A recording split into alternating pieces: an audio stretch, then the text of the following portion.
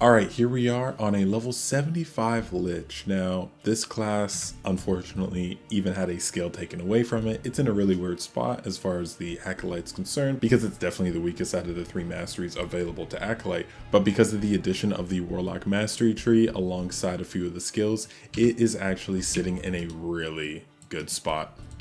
Here's a random Sanctuary Guardian, so we'll just... So, as soon as I saw this node, I thought that a Harvest Chaos Bolt setup would be amazing because that's a lot of hits and Harvest can do a lot of damage. And so what we do, because we self-cast it, we can afford the extra mana cost, so we have a ton of projectiles, and then Rip Bloods as well because we stack up Intelligence because it's still Lich, and then Dexterity, we only have 20. But it still procs a lot, like a lot. We just make Reperform give us a ton of damage and last a long time. With this node, we make Harvest Cull, we make it deal more damage and give us more mana sustain and shred necrotic resistance in a large area.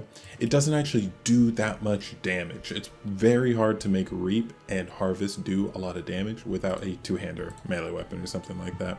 And then we have Death Seal. Death Seal is insane with this build because of all the low life mechanics, and sealing your health at 33% of your maximum health automatically activates all those low life mechanics. And then it also makes us go faster in a large, and it hits on a very large area, helping to shore up some of the straggler AoE ideas. And it also makes us do a ton more damage and take a ton less damage at the same time. And then we have Bone Curse. Now this might be our main source of damage, funnily enough. What we do is convert it to necrotic damage, we make it cast Mark for Death, and also this node makes Chaos Bolts refresh Marked for Death and Bone Curse, so all we have to do is cast it once. And then also Armor Shred Chance, it gives us bone armor, and then just make it do more damage. Now that DPS meter is bullshit. It does so much damage. Well, we can compare the damage here in a second. Oh, here's a good test for it to show off. Well, so we'll just cast Chaos Bolts by itself. And you can see, you know, it's fine damage. But then once we turn everything on, and usually larger targets with bigger health pools have larger hitboxes, and Chaos Bolts wasn't really hitting that many times right there. We'll be able to tell when we actually get to a major boss fight because it shreds. So something you want to do with this build specifically is stack cooldown recovery and attributes, because you gain a lot from dexterity and you gain a lot from intelligence. And you can see here 65 intelligence at level 75. We actually only have +5 intelligence right there. Oh, we're playing on hardcore. We should pay attention. So when we just play along, everything just kind of dies.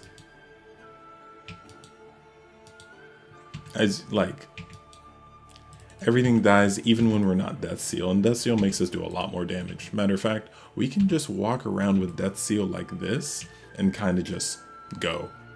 And then when it runs out, then we can attack and then, you know, do stuff then.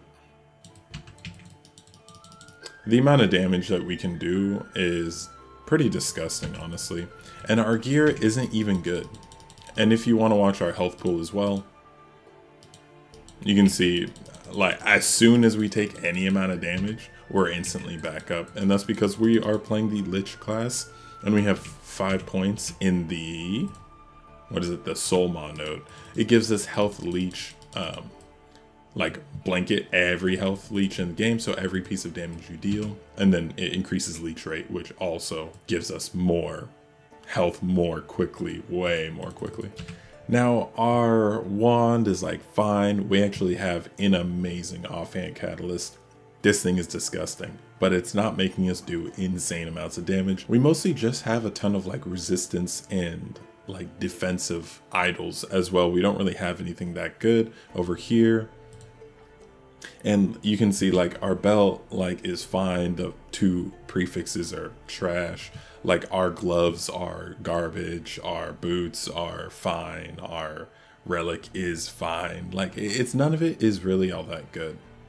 Like none of it is really all that good. and then we're dealing this much damage with it while we're missing so many things. So while you're not in Reperform, you're basically going to be dealing like no damage whatsoever. If you just use Chaos Bolts, you're going to be dealing fine damage because of all the Rip Blood procs.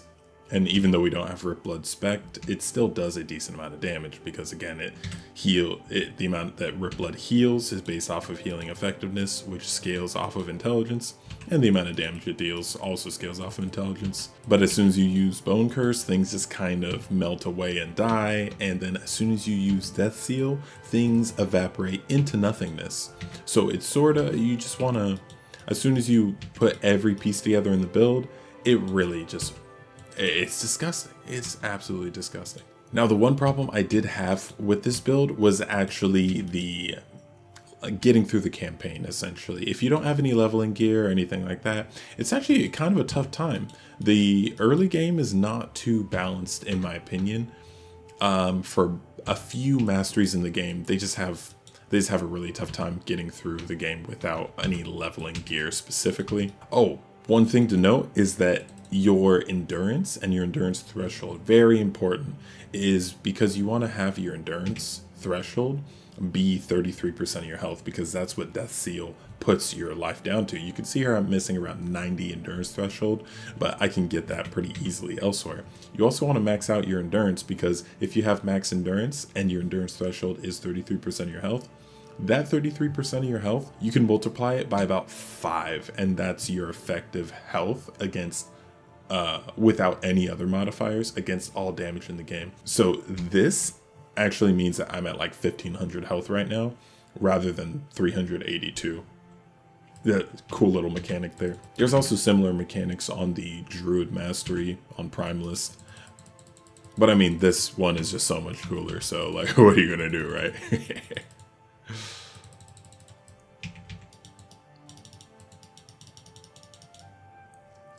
You can pretty much just stand still, and all you have to do is make sure Death Seal comes back up as soon as you're ready to put it back up. But the amount of health that we're leeching is absolutely ridiculous. One of the biggest problems with this build is the mana though, but that's why we're using Harvest, and that's also why we're using the new passive in Warlock in the bottom left here, where it's chance per curse to gain mana on hit. Now we have Bone Curse, and we also have Mark of Death counts as a curse, so that's 2 curses right there. Now let's show off a Heorot kill in the non-empowered timeline. Of course, this is only level 75. The amount of damage it's dealing right now is actually really high. It's some of the highest damage that I've ever dealt with the class. And it's all because of Chaos Bolt specifically, so. He just kind of melts away, man. Everything just kind of melts away. It's disgusting. You don't really have to pay attention to anything else around you because you're just getting so much health back. And the amount of defensiveness that max endurance gives you and Death Seal gives you is disgusting, man. It's disgusting. Now, I really did try to make just Harvest work. I thought Harvest was going to be our main source of damage in the build. It ended up being Bone Curse, right? It ended up being Bone Curse and then proccing it as much as possible, which you can see all those sides. You can see Harvest proccing a lot of the time. That's funny. So if you look at the debuff bar for Heorot, he actually has max necrotic shred res constantly, and then he's up to like, he was up to like 70 armor shred points at once. What is it? Oh, look at that. And boom, endurance threshold. This is, funnily enough, one of the best blessings that we can get. This increases our effective health pool by probably around 20%. So we're 20% tankier now, essentially. That's kind of how the build works, is you get 50 endurance threshold, and now that our endurance threshold is almost the same as 33% of our max health, it's just OP. What a disgusting build. What a absolutely disgusting build. And of course, if you're wondering if it scales hard into the late game, it really does. What we would do here is take 2 points off there, we would take 2 points off of there, and we would get 50% crit multi. And it's rare for Lich to be pure hits, but we are a hit scaling build, which means we can stack up as much crit and crit multi as we want. So we also have 50% crit multi there, so we're just going to get 100% straight up. And then we have a ton of intelligence to still get right there, right there. Then we have more flat to get there, and then we have more necrotic damage to get there. It's pretty nasty. And then there's other sources of damage we can get elsewhere, especially over here. If you're wondering if Lich is viable, even in the state that it's currently in, it definitely is. And it is fun as hell, and it's cool, and it's unique, and you're not gonna find a playstyle like this in any other game that exists. Hope you enjoyed.